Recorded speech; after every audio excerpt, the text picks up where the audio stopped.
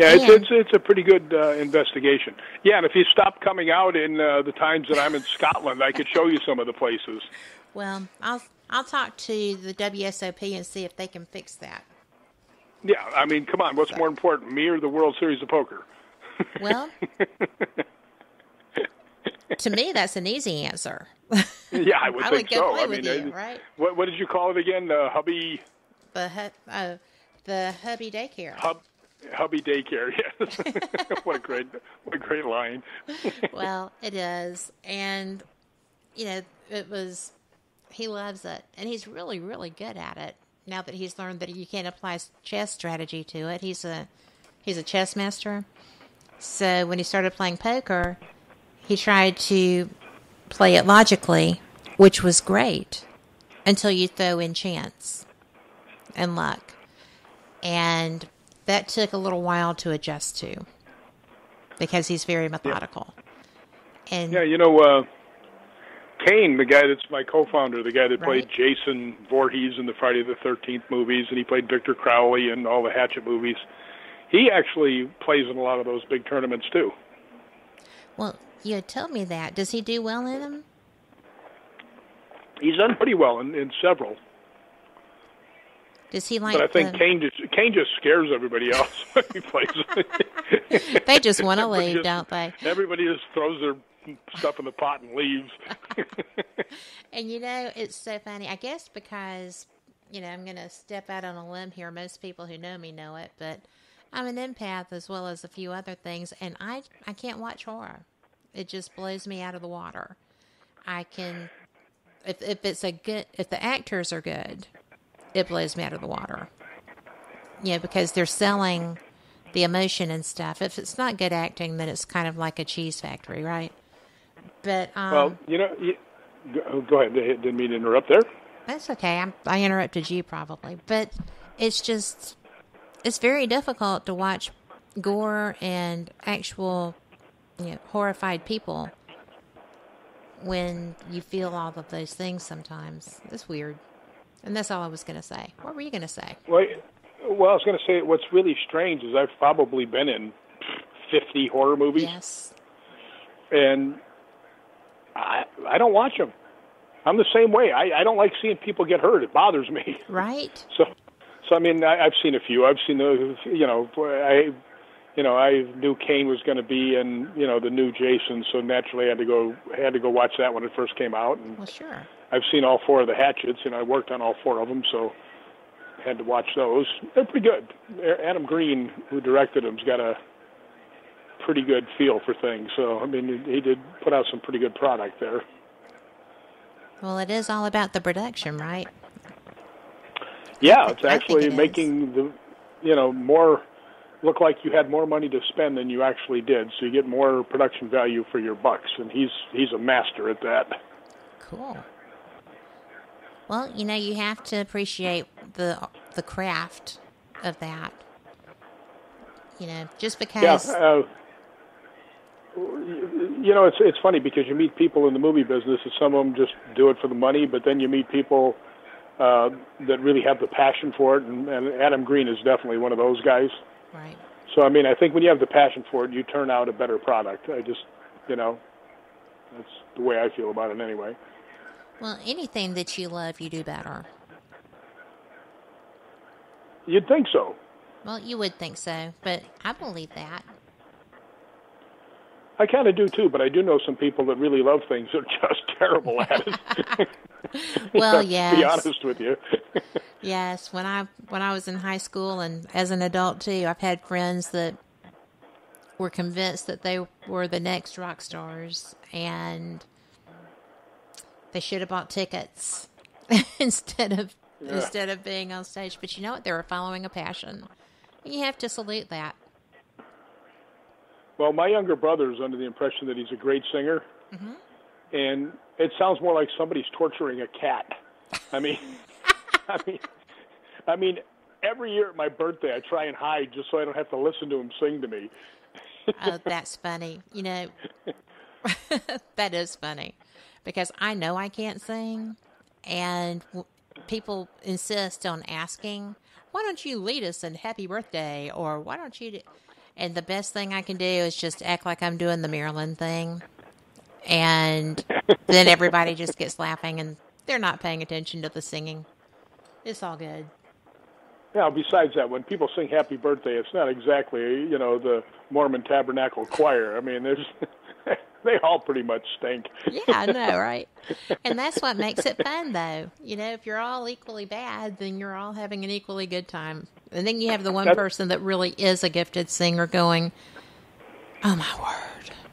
Oh, I hate those people. The ones that, they're singing happy birthday and they're like doing an aria in the back. Yeah, oh, it's like, knock it off already. I know. It's just like, I just shut up and listen. Yeah, that's all I can do. Well, will you just quit? Well, yeah. Well, when you started Hollywood Ghost Hunters, everything that I read said that based on your past experiences and Kane's past experiences, you both had an interest in the paranormal, so you created this group so that other people in your industry could, you had equal interests, and it just kind of became a thing. So what were your past experiences that made you decide to do that? Or some of them? Oh, I can't even begin to recount them all. I mean, my very first one, like I'm 150 years old now. My first one was when I was 13 years old. And I'll relay it. My grandfather had gotten killed in a accident. Oh, I'm sorry. And we took him from Chicago down to Paducah, Kentucky, where he wanted to be buried. So we went on a train, my mom and I. And we got there, and the funeral home picked up, the casket to take it, for the funeral and for the burial.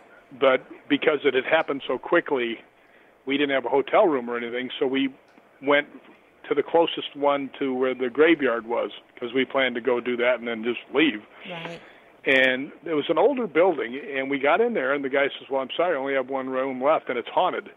Ooh. Well, I'm 13 years old. That's like getting the golden ticket to Disneyland. Right. Woo, woo, woo, woo, haunted house, So we go up into this place, my mom and I, and it's room's about 20 feet across, and it's got a wooden floor, and both of the beds are on rollers, and they're on opposite walls.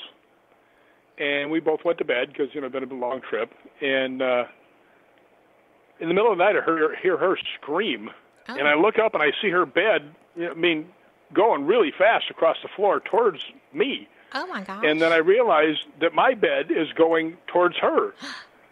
And we actually slammed together in the middle of the room. Now, that was enough to freak us out, but my mother was, very, very intelligent, and we immediately set about trying to debunk the whole thing long before anybody even had ever heard the word debunked. Mm-hmm.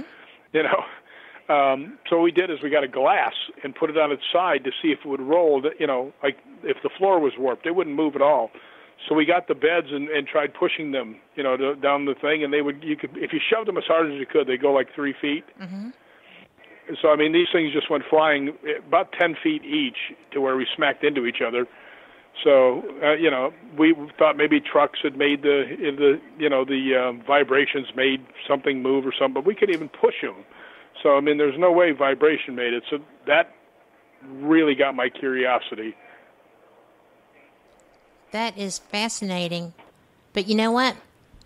I'll let us go late for a break. So we're going to be back in 3 minutes with Rick McCallum and more experiences.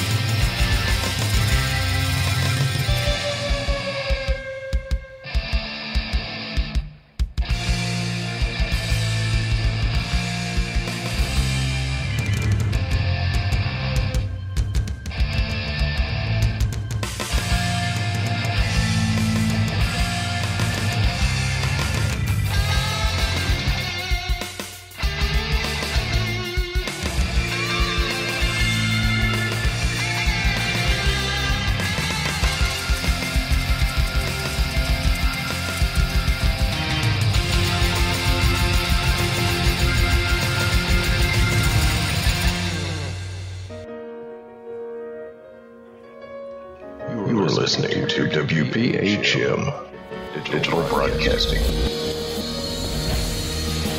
The best in paranormal talk radio.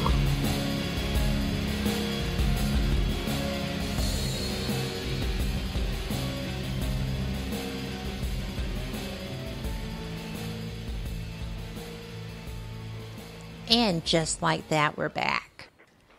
You still with me, Rick? I certainly am. I'm so excited about that. Thank you for being here, by the way. So, Well, you know me. I'm always happy to come on your show. well, I'm always happy to have you. I didn't want to have Still, you. well, that works out. I know, right? Synchronicity. I actually went for some time without having a guest because I was trying to get the sound and production side of this going well. It took a little while, but here we are, and I'm just thrilled. I really am. Me too. You know, we had talked about, me going to California when you're off to Scotland and stuff. You spent a good bit of time out there, didn't you? Yeah, I go every year for a month to Scotland. I mean, if you're into ghost hunting, I mean, I'm pretty much convinced that every place in Scotland is haunted. They have such history, it would be hard for them not to be. What's really funny is a lot of people don't really understand Scotland, and I've been there so many times, and have a lot of really good friends over there. It was a brutal, brutal place.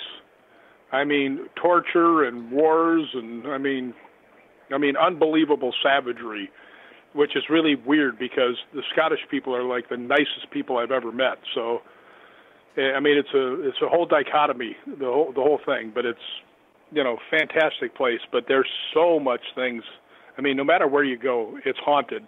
And the absolutely thing, I'll show you that I've been to Scotland. The lovely thing they've got over there is that if you have an abandoned castle or anything, you want to go ghost hunting, you don't have to call the police. You don't have to have an insurance waiver. You don't have to pay somebody to go in. You just go in, and then nobody bothers you. And if you fall down and you want to sue somebody, the judge goes, well, you're banging around in the middle of a dark castle. What do you expect, you dumbass? Move along. There you go. So a little more realism and a lot less victimization then.